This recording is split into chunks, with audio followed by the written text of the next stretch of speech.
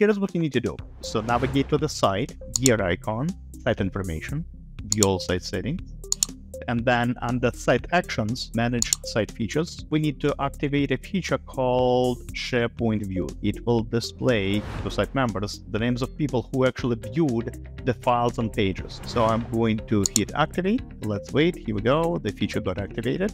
And now let's go back to our library and let's see what is different now. So I'm going to click this eye panel now, and it actually shows me picture profiles, but kind of small, so it just hover over the document and you will get to see who viewed the document and when they viewed it. Very important, if you recall, when we enabled this feature, it actually told us that this feature is available not just for documents, but also for pages. If I navigate to the site pages library, I have the ability to do the same with pages.